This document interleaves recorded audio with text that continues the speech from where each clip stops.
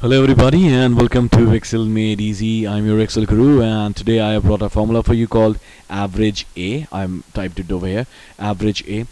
We all know what average does. Average goes through a range, totals it up and divides it by the count of the values in that range. So that gives you the arithmetic mean.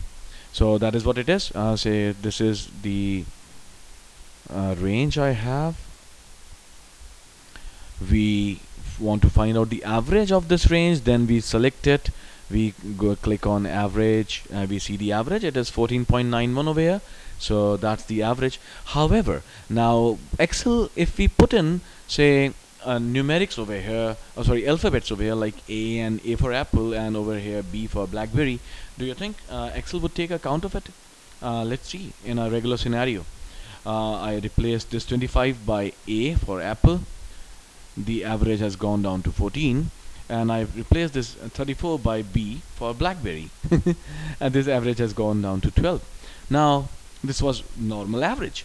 Now if we look at average A function, the average is showing us 10.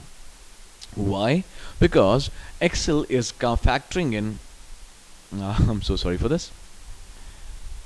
Excel is factoring in this A and this B also as values in this formula, and how it is considering this A or B or whatever text might be there in your formula, it will be considering that text as 0.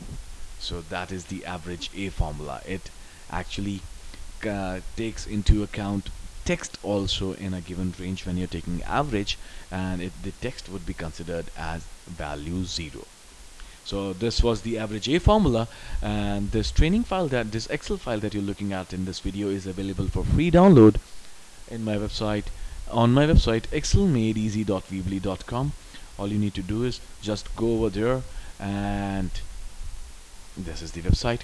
Click on the training files page. I love to say this many times, that this is the website that I developed myself. I really love saying that. So this is my website, excelmadeeasy.weebly.com. Totally made for sharing knowledge and not for earning money. God has gifted me with lots of it, so that's not something I want. So I want to share my knowledge with, not my money, so with people. So I would like you to go to this training files page and download the training file. And yes, coming to sharing and all, I would like you to follow me on Twitter, like me on Facebook, so that you can share my work with people, with your friends, with your colleagues, with people who want to learn Excel. So this is my Twitter page. Just type in Excel Made Easy on Twitter and you'll find me. Just follow me over there. You will be getting access to these tips I send every day, some insights, some new videos. Also my Facebook page, all you need to do is type in search column Excel Made Easy and you'll find me. Then you have to click on like and then share my work. You'll again get information regarding my new videos and some insights which I share. And then last but not the least, my wonderful YouTube channel. See, it has these tabs: Hindi for my Hindi playlist, English for my English playlist. This Excel blog will take you to my Excel website. This is your direct passport to Facebook and direct links to Twitter. And you can also subscribe to me on YouTube by clicking on the subscribe button, and all you need to do is just sign in and sign up. So whenever there is a new video by me, which is almost daily, YouTube will notify you with a email. Also when you sign into YouTube, it will be very easy for you to find me. So this is your Excel guru signing off for the day. Have a wonderful day ahead. Happy Excel learning.